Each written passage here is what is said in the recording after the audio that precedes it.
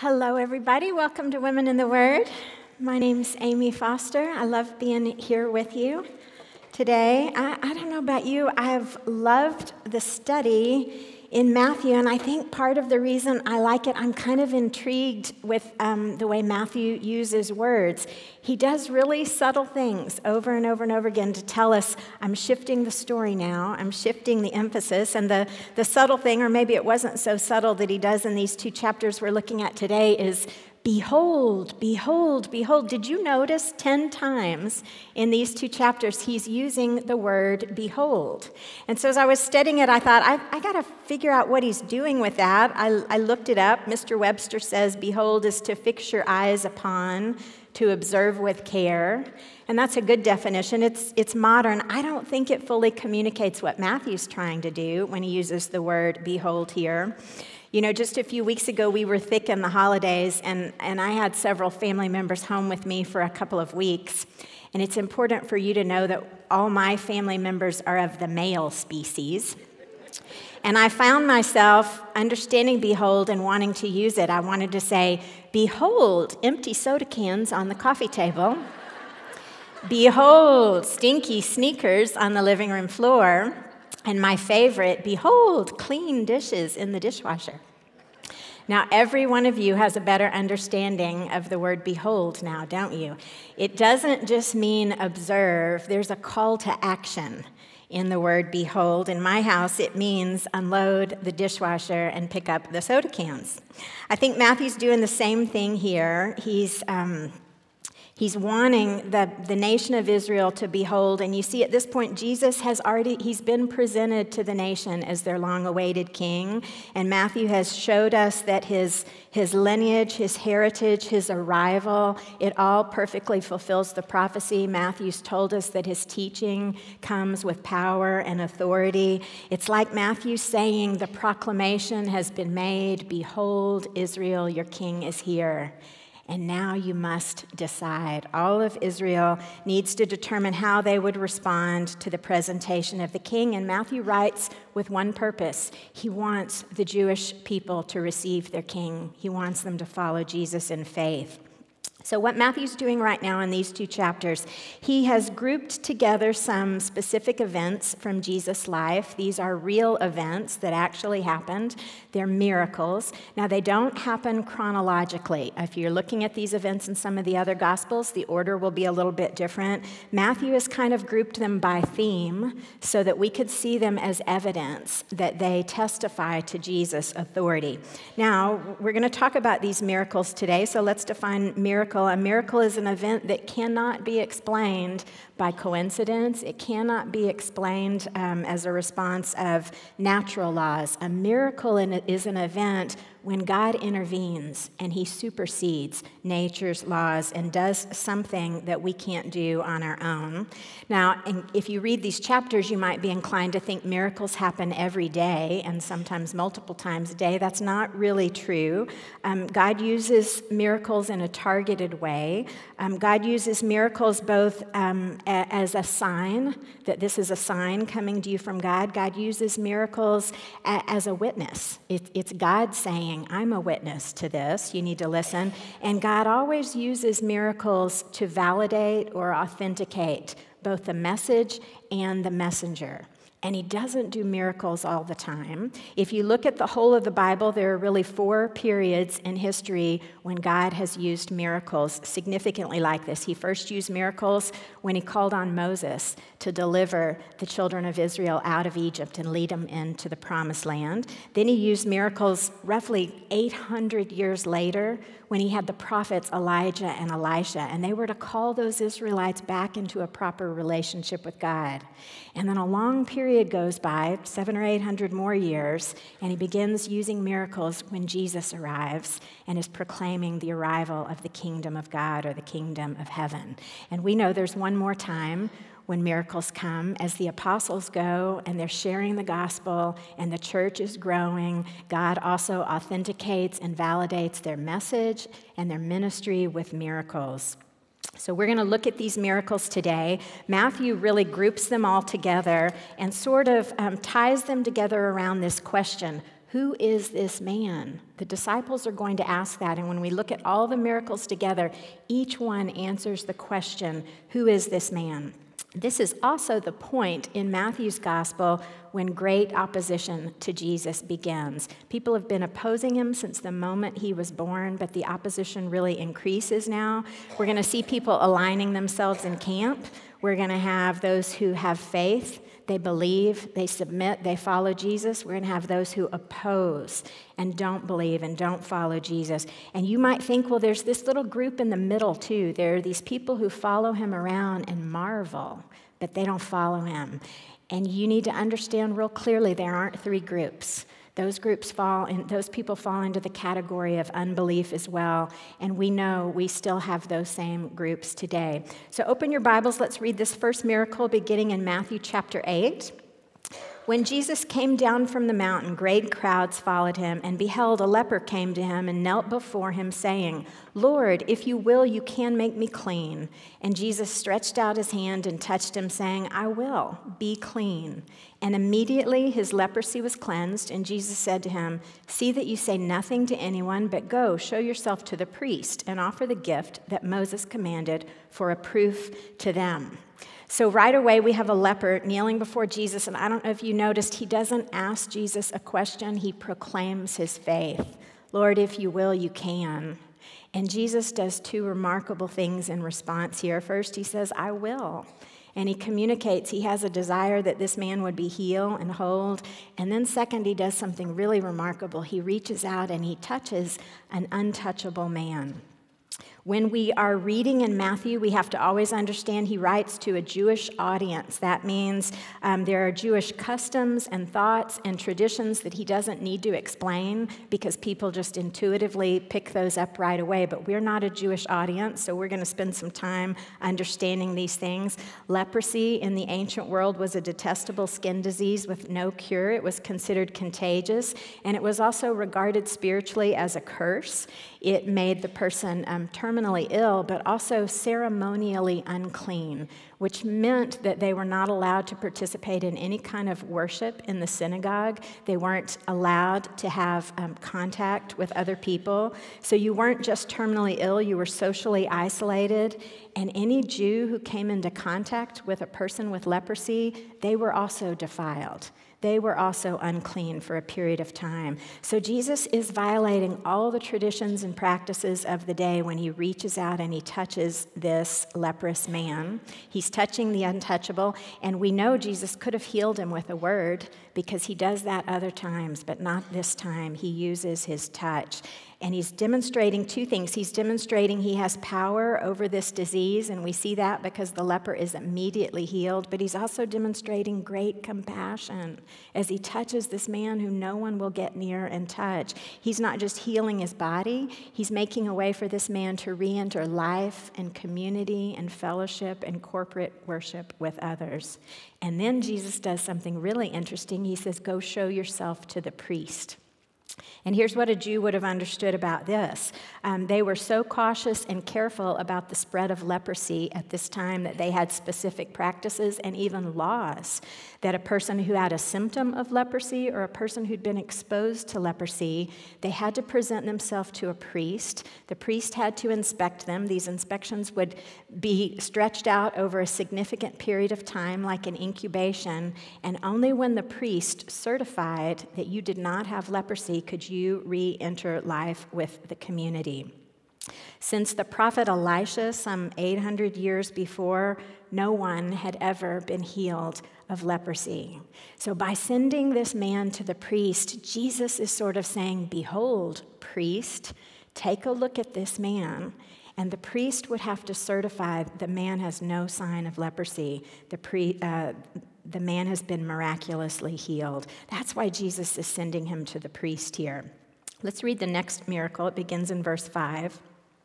When Jesus had entered Capernaum, a centurion came forward to him, appealing to him, "Lord, my servant is lying paralyzed at home and suffering terribly." And Jesus said, "I'll come and heal him."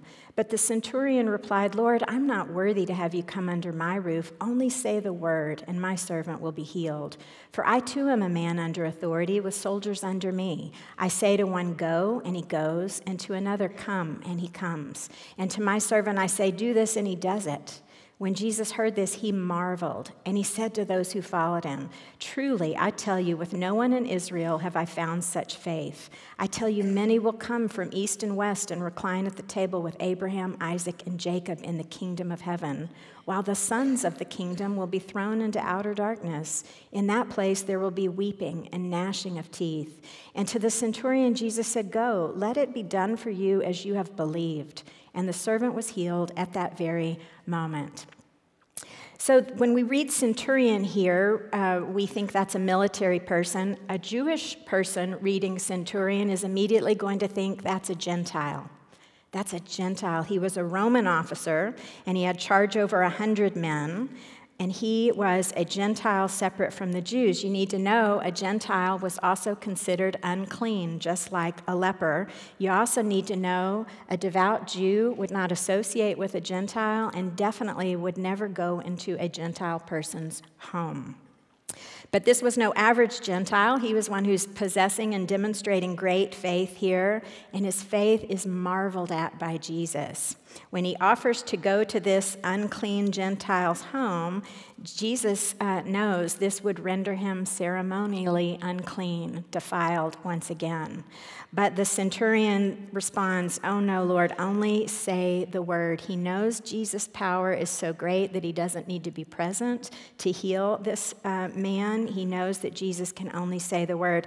And then he goes on to explain something pretty remarkable. This centurion really understands the chain of command, and he understands it because he is a part of a chain of command. And so he starts talking about, there are men under me who will follow my order, and they will do exactly as he says. But here's what's not so clear. These men follow the centurion's order because the centurion is also part of a chain of command, and he doesn't speak for himself. He speaks for the emperor. So what the centurion is really saying here is, I recognize that Jesus, too, is part of a chain of command. This Gentile officer of Rome is recognizing Jesus speaks for God. Jesus speaks with the authority of God. That's why his words have such power. Jesus would later confirm this on your verse sheet. Matthew 28:18, Jesus says, "All authority on heaven and earth has been given to me." And he says in John 5:19, "Truly I say to you, the Son can do nothing of his own accord, but only what he sees the Father doing. For whatever the Father does, the Son does likewise."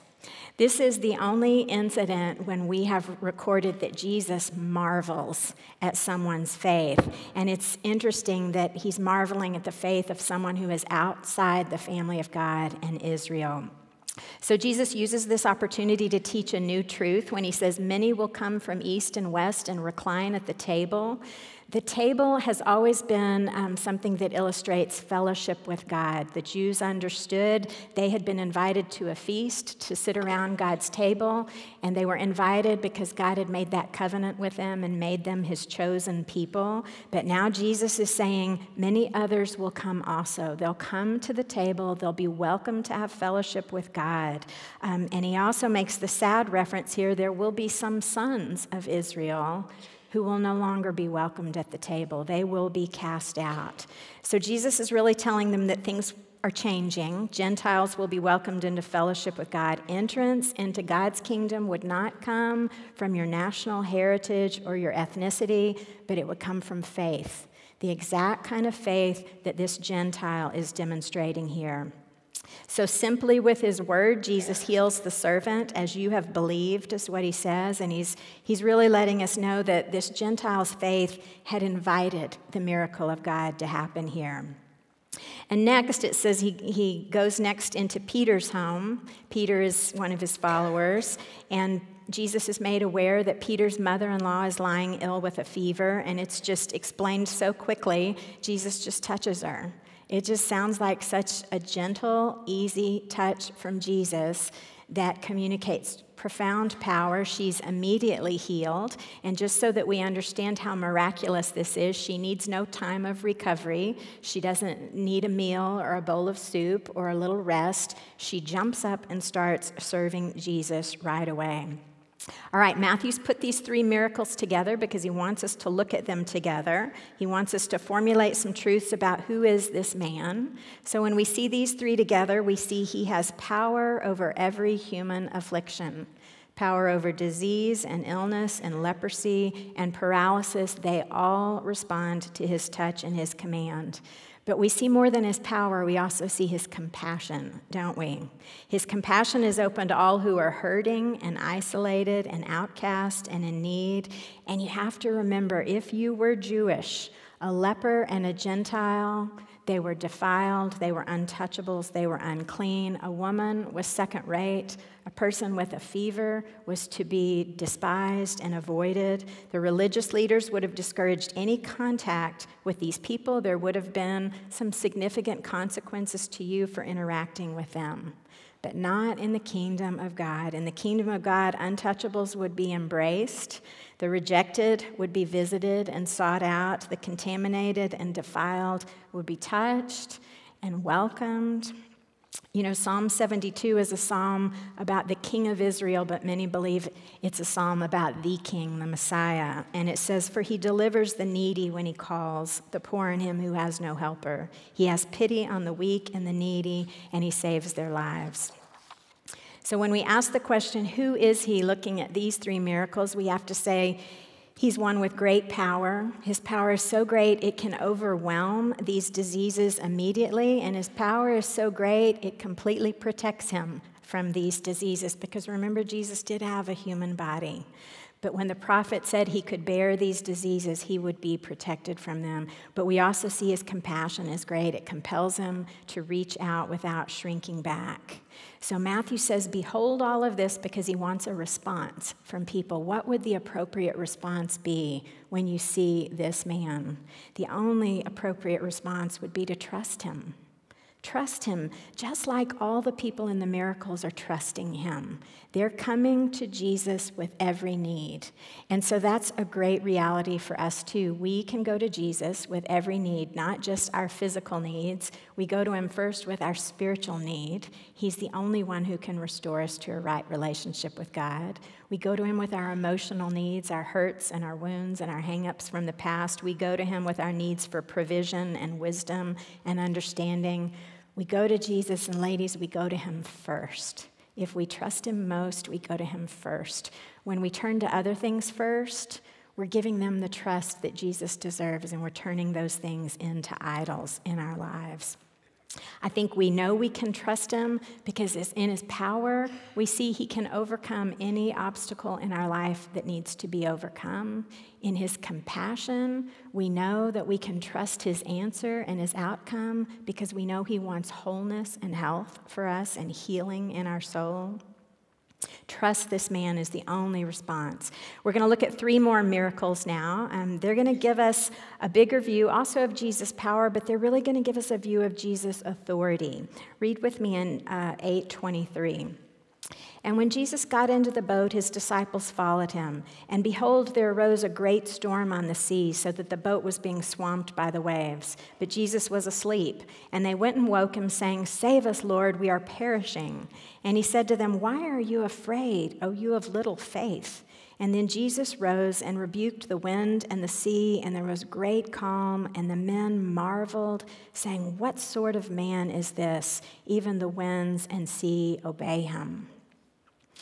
All right, they're crossing the sea, and I think the thing we have to understand, we have some seasoned fishermen on the boat here. They've spent their life on this sea. You've probably heard it taught before that the geography of this area around the Sea of Galilee is kind of unusual, and they call it a sea, but I've been there and seen it, and it looks like a lake to me. So it's a very, very deep body of water. It's surrounded by hills and mountains at a high elevation. And then within those hills and mountains, there are some ravines. And the wind can move swiftly off the high elevation down to that deep, deep water. And it just makes this area very vulnerable to fierce storms. But we know that some of these fishermen have ridden out these fierce storms before. So we don't think they're surprised by it, but something was specific about this storm. It's called a great storm, and they're terrified. The water's coming into the boat. They're consumed with fear, but Jesus is not terrified. He's asleep, probably in the floorboard of the boat, probably very near their feet. Jesus is sleeping through all of them. So they wake him up with a pretty succinct prayer, and I think you can look carefully at it, and you see both faith and fear. Save us, Lord, we're dying. We're all dying here. Jesus immediately addresses their fear, not the storm. And one translation says he rebukes them for their small faith or little faith. Now, small faith is something Matthew is going to refer to several times in the rest of his book, and it really means diminished faith. It means a lack of fully trusting in God. It's belief, but not fully trusting. That's what their experience. I think probably they're looking at those storm clouds and they're looking at those giant waves and they're trying to bail that water out of the boat, and all they can think about is those terrifying things. And as they focus on those things, their faith just does this. It gets smaller and smaller. It shrinks. And ladies, when our faith shrinks, our fear grows. That's true, isn't it? You know, I've actually experienced this in my own life just the last couple of weeks. I've been struggling a little bit with fear. This afternoon, I'm taking a family member to the airport, and he's going to go further away than he's ever been before, and he's going to be away from me for longer than we've ever been separated, and he's going to be doing some work that has a little risk involved. And for several weeks, I've focused on the distance and the time and the risk, and my faith has just shriveled more and more every single day, and fear has grown and just worked like a vice on my heart. And I'm so grateful I was studying these passages because I realized I'm just like the disciples. I've got to take my eyes off of those risky, fearful circumstances, and I've got to remember who rides in the boat with all of us. Because it's Jesus who's so powerful. I have to remember that he says, I'll never leave you or your loved one. I'll never forsake you or your loved one.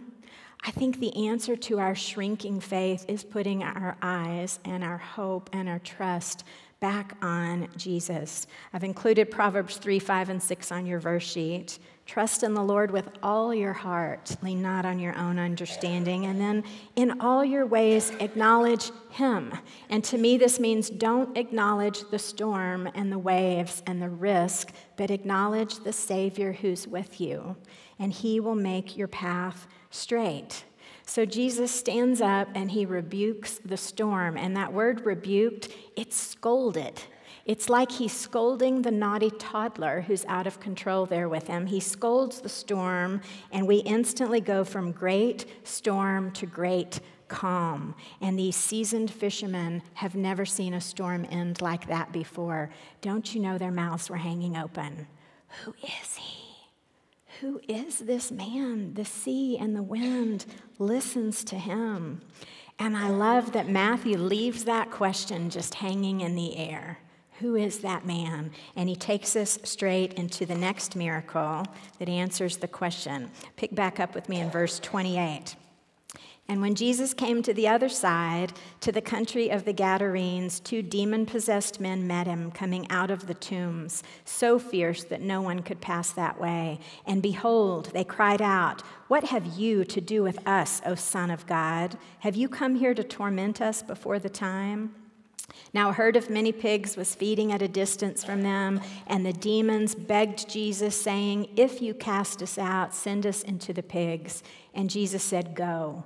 So the demons came out and went into the pigs, and behold, the whole herd rushed down the steep bank into the sea and drowned in the waters. The herdsmen fled, and going into the city, they told everything, especially what had happened to the demon-possessed men. And behold, all the city came out to meet Jesus, and when they saw him, they begged him to leave their region. All right, we don't have a lot of experience today with demonic possession, but it's referred to so often in the life of Jesus in Bible times. Here's what we know from the whole of the Bible. We know that Satan was a fallen angel who rebelled against God and was cast out of heaven, and we know he took other rebellious angelic beings with him, and we know that God has allowed them some freedom to work among men and on the earth for a period of time. We also know that the goal of Satan and these demons is always to oppose the work of God, and they will do that through deception and through destruction. So here we've got these two men who are possessed by demons, and it's manifested in superhuman strength. Some of the other gospel accounts tell us that they were so afraid of these men, they'd try to chain them up, and the men could break the chains. That's how they've terrified their community and intimidated people. So I want you to imagine this scene. Jesus and his disciples are pulling up on the shore, and it's as if as soon as they put their foot on dry land, these demon-possessed men come roaring and raging out of the tombs where dead people are kept, and they are fighting and resisting the kingdom of God coming into their community, because that's what demons do. They oppose the work of God. They immediately answer the question, who is this man? They call him the Son of God. They know exactly who he is, but they don't want to line up with him. They refer to a future time when they know God will no longer allow them freedom. They'll be permanently judged and punished. They know Jesus has total control. He can cast these demons wherever he wants. They know he is the all-powerful King. But please do not confuse that with faith.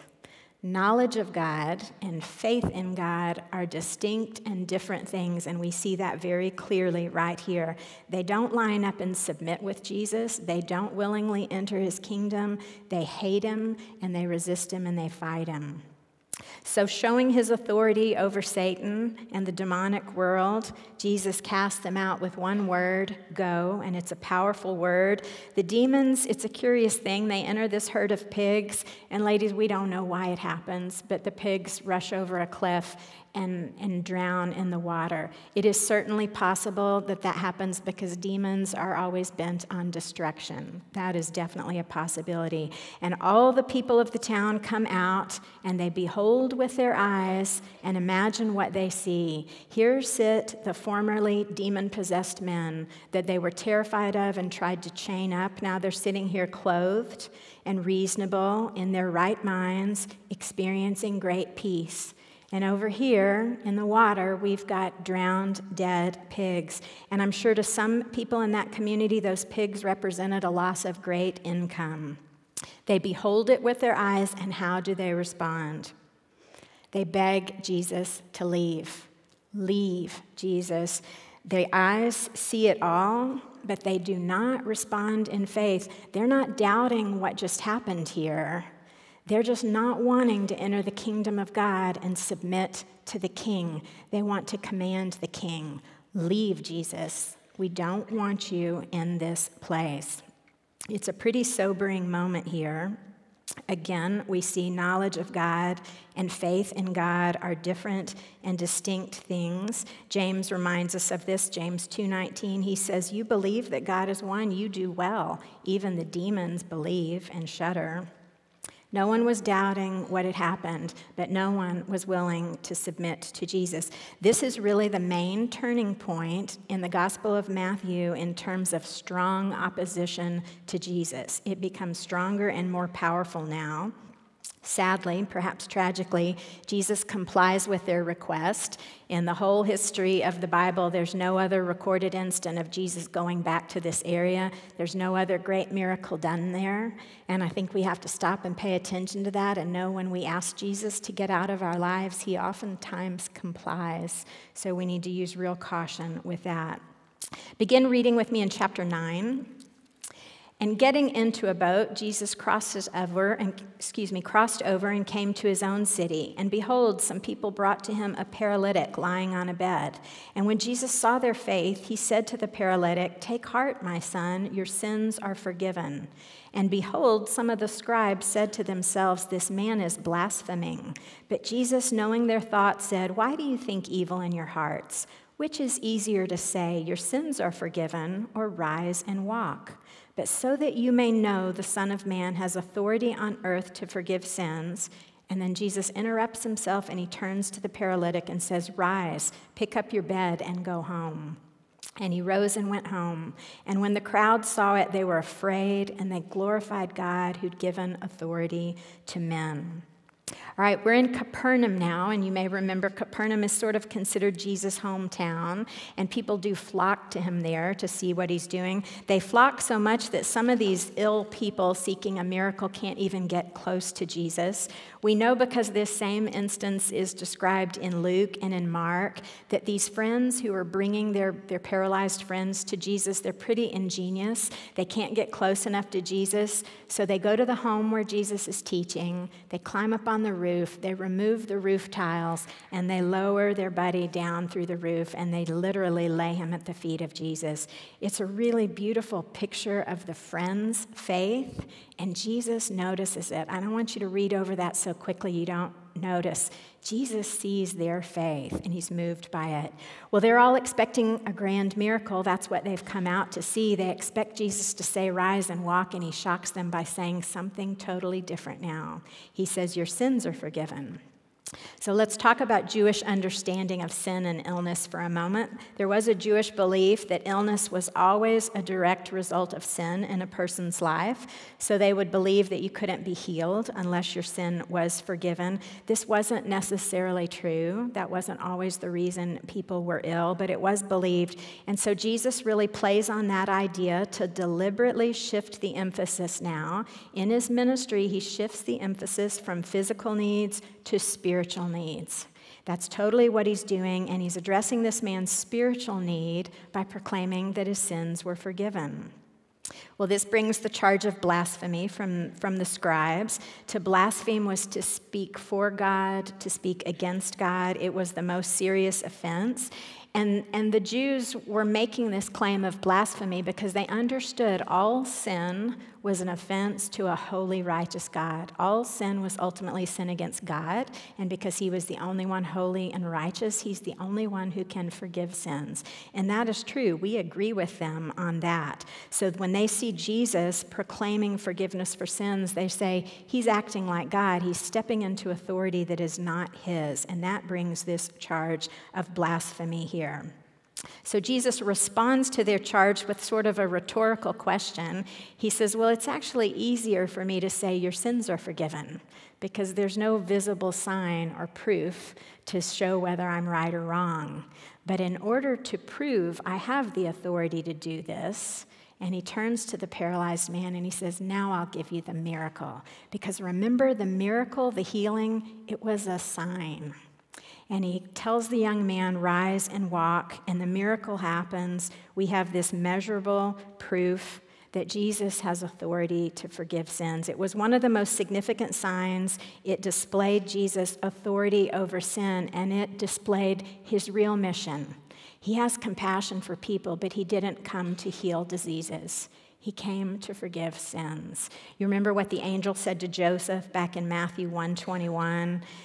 He's telling him that Mary is with this child, and you shall call his name Jesus, for he will save his people from their sins. This is why Jesus came. So now let's look at all of these miracles together, because that's what Matthew wants us to do, and ask the question, who is this man? He has power and authority over disease, disability, Satan, demons, nature, and the consequences of sin. That's a lot of power and authority. All those forces must submit to Jesus whenever Jesus commands it, and in spite of all that power and authority, he doesn't force men to submit to him. He gives men freedom. He gives them a choice. And we see in Matthew, some make the right choice and some make the wrong choice. This was unlike any kingdom they'd ever experienced before. You know, you have to remember, they were occupied by Rome at this time. They understood a king who came in and conquered a territory and marked it off and forced all the people inside that territory to comply to the wishes of the king, to bend their knee and submit to them. Jesus is doing something different.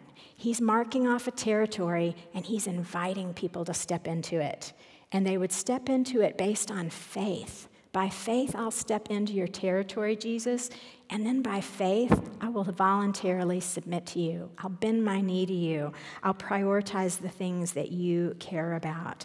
Submission is something that we can choose when we respond to Jesus appropriately. I'm going to paraphrase a little quickly this next section here. Because Jesus has just shown them he has the authority to forgive sins, sort of to make his point. He calls out a notorious sinner and asks him to be a follower, not just a distant follower, but a disciple, a close follower. He calls Matthew, the tax collector and the author of our gospel. Now, you probably remember we talked a lot about Matthew week 1. Deb gave us a great overview of him. Most likely, Matthew was sitting right there on the shore of the Sea of Galilee. He was taking customs taxes for some of those shipping businesses. Again, read like you're a Jewish audience. A tax collector was despised. They were universally hated, partly because they participated with these Roman occupiers, and partly because they had a reputation for extracting more taxes than were actually required and lining their own pockets with it. Tax collectors, just like lepers and Gentiles and sick people, they were unclean. The Jews considered them defiled. They were barred from the synagogue. So obviously, a tax collector wouldn't have a lot of Orthodox Jewish upright friends. So when a tax collector hosts a party or a dinner in his home, he's going to invite his friends. Jesus is among his friends, and a bunch of other tax collectors and a bunch of other notorious sinners.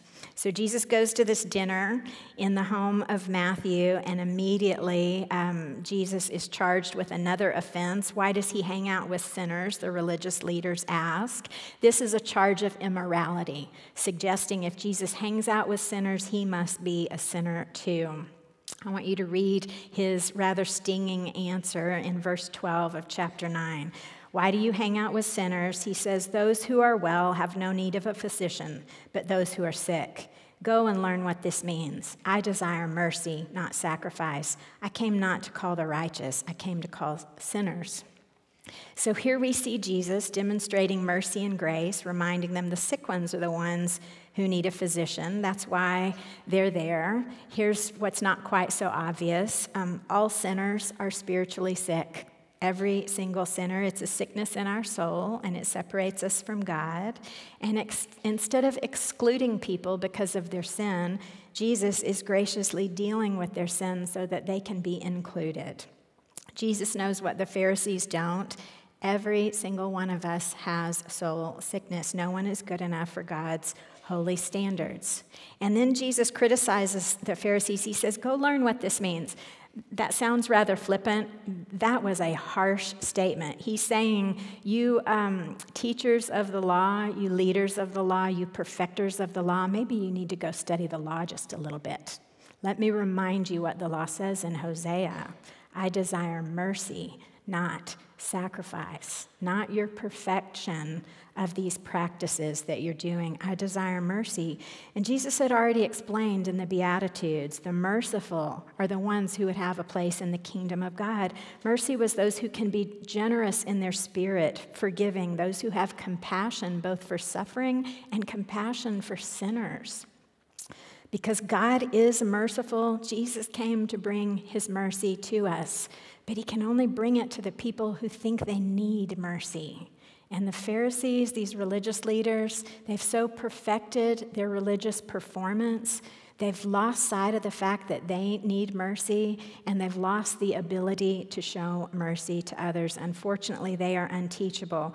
But here's what you'll see as Jesus carries out his mission. He will always demonstrate mercy over merit, love over traditions, relationships over rituals. Jesus came to bring mercy and grace to those who know they need it. We get another criticism to Jesus here, and it comes from kind of a disappointing source. The followers of John the Baptist now come to Jesus, and they criticize him. Theirs is a criticism that he lacks piety. He isn't fasting. Why aren't you fasting, Jesus? Remember, we talked about this last time. Giving to the needy, praying, and fasting. These were the great works of Jewish religious life. God commends each one of these things when we do it with the right motives. We already learned last week the Pharisees had sort of turned their fasting into a public spectacle. Now, John's disciples had fasted, and they'd fasted appropriately. They'd fasted out of repentance, hearts that were grieved for their sin, anxious for the Messiah to come save them. They'd fasted. And so now they're asking Jesus, why don't you fast and do these spiritual things that we do? And Jesus answers and says, at a wedding, who fasts in the presence of the bridegroom? A Jewish audience totally understood bridegroom as a reference to the Messiah. The wedding is a reference to all these people being brought into fellowship with God. At a wedding, there's joy and celebrating. There's not grief and fasting. He goes on to give them a visual word picture to explain, I'm doing something new here. Don't expect it to be like the old. He says you won't sew a new patch of unshrunk fabric on old shrunken up material. You wouldn't do that because when you wash it, the new will tear away from the old. And he says the same thing about wine. You don't put wine, young wine that's fermenting and bubbling and expanding, you don't put it in old, non-elastic wineskins, for it will burst and they'll all be ruined. He's saying you don't take old traditions, some which have been distorted and perverted, you don't bring them all into the new kingdom. Jesus is doing something new. He's going to put an end to some of the Jewish traditions. Some things would stop because Jesus fulfills them, like the sacrificial system. Other things would need to be totally reoriented because they've been corrupted. Jesus is telling them we're doing something new here. Then Matthew goes on and he describes 4 more miracles. As we look at these, I want you to recognize they are miracles of restoration. They clearly show Jesus restores all things. In verse 18, he begins, while Jesus was saying these things to them, behold, a ruler came in and knelt before him, saying, my daughter's just died. Come and lay your hands on her, and she will live. And Jesus rose and followed him with his disciples. And behold, a woman who'd suffered from a discharge of blood for 12 years came up behind him and touched the fringe of his garment. For she said to herself, if I only touch his garment, I'll be made well. Jesus turned, and seeing her, he said, take heart, daughter, your faith has made you well. And instantly she was made well. And when Jesus came to the ruler's house and saw the flute players and the crowd making a commotion, he said, go away, the girl is not dead but sleeping.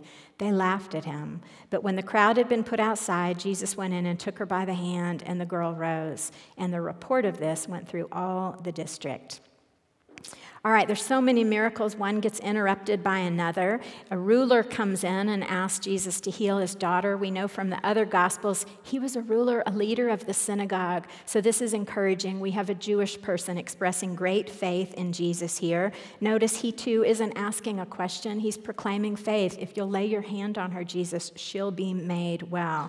And compassionate Jesus immediately agrees and follows him to their home. But on the way, he's interrupted by this woman, a woman who's been ill for 12 years, who just reaches out to get some power off the edge of Jesus' clothes. Here's what you need to remember. Jewish custom rendered a woman who was hemorrhaging unclean.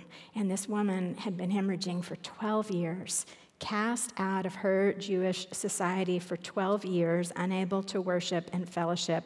Just like the leper, she was probably terminally ill, and just like the leper, she was isolated. But her faith is great. She knows healing power comes from Jesus, and she just reaches out to touch him. Immediately, it tells us she's restored to health.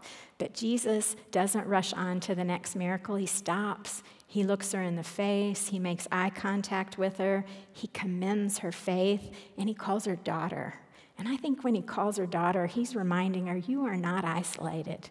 You're part of the kingdom of God, the household of God here. Then he goes on to the ruler's home. The little daughter has died. That's why those flute players are there. They're part of the formal mourning process. He takes the girl by the hand, and he restores her life. And the Jewish people haven't seen this in their lifetime before, but maybe they recall they've heard of it. You know, they honored the law and the prophets. And they do have this instance of the prophet Elijah 700 or 800 years before restoring life to someone, and they perhaps understood that was God's sign showing that the prophet was God's man and it was God's message. They'd accepted that as proof in the past that the prophets were sent from God. Would they accept this as proof today that Jesus was sent from God? It doesn't tell us they did, it tells us they talked about it, and word spread everywhere. So I'm going to paraphrase these last two miracles very quickly. Jesus leaves there and he immediately encounters two blind men. They're following him around, crying out, "Son of David, have mercy. Son of David, have mercy." You may remember from week 1, Son of David, we talked about this. This is a term reserved for those who fell in the family line of King David, the great king of Israel. And Son of David is used by people who are expectant and waiting and hoping for the Messiah. So when they call out to Jesus this way, they too are proclaiming faith, not just faith that Jesus can heal them, but faith that he is the long-awaited Messiah. Jesus immediately responds to their faith and restores their sight. And immediately after that, another demon-possessed man is brought to Jesus. He doesn't have the ability to speak. And so when Jesus casts that demon out, the man's ability to speak is restored. So Matthew wants you to look at these miracles all together and ask, who is this man? He's the one who came to restore everything. He restores health and life and sight. That's what Matthew wants you to see. He begins by restoring spiritual life to all of us who believe. He wants to save us from the spiritual death that we deserve. He wants to restore us to a right relationship with God. I think he's probably wanting them to remember the words of the prophet Isaiah. From Isaiah 35, he says, "The Lord will come, and then the eyes of the blind will be opened, the ears of the deaf unstopped. Then shall the lame man leap like a deer, and the tongue of the mute sing for joy." They have beheld it all. And how do they respond? Look at verse 33. "And the crowds marveled, saying, 'Never was anything like this seen in Israel.' But the Pharisees said, 'He cast out demons by the prince of demons.'" So we see two responses here. Some wonder and marvel, some oppose and accuse. If you've looked at all of it, you cannot argue that he's all-powerful, and yet he doesn't overpower men, does he? He lets us behold and he invites us to believe. So looking at all of this, what is the appropriate response to seeing this with our eyes? The only response is to follow him. We don't stay on the sidelines marveling and talking. We don't oppose him. We certainly don't beg him to leave. Instead, we follow him because he is always moving towards restoration. He's restoring what's broken, beginning with our broken relationship with God. Every one of us is diseased by sin. For every one of us, Jesus offers that his work on the cross could bring us forgiveness and restore us to God. But that's just the entry point. That's just the moment when you step into the kingdom, and there's so much more. I don't think we need to think that it's possible to stop there. We keep following him. Once we behold who he is, we keep following every day because he wants to keep restoring us. And what do you think he's restoring? We were made in the image of God, but sin, it mars and distorts that image. God wants to keep restoring us every day so that we start reflecting his image more and more. That's what he's all about, and he will do it if in faith we keep following him. I don't know if you noticed in these miracles how often Jesus noticed their faith. He noticed the Gentile centurion. He noticed the friends of the paralyzed man. He noticed the woman who reached out. Jesus notices, he's pleased, he responds. It delights him when we demonstrate faith. Demonstrating faith, it invites Jesus' presence, it invites his restorative work, it invites peace, and it invites joy into our lives. Matthew puts all these miracles together so we can behold and respond.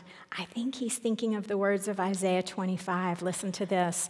"The Lord will come. It will be said on that day, 'Behold, this is our God. We've waited for him that he might save us. This is the Lord we've waited for. Let us be glad and rejoice in his salvation.'" Let's pray. God, you're good. You have sent us your Son. And we just praise you that he has made a way for us to be in sweet fellowship with you and sweet fellowship with each other. We praise you that you've given us all these signs so that we can believe, Lord. To those who haven't stepped into your kingdom yet, I pray that they would look at it all clearly and bend their knee and submit to Jesus and receive eternal life. For the rest of us, help us keep following, Lord. Help us just pursue you in faith so that we too can continually be restored every day. We ask this thing in the powerful, mighty name of our Savior Jesus. Amen.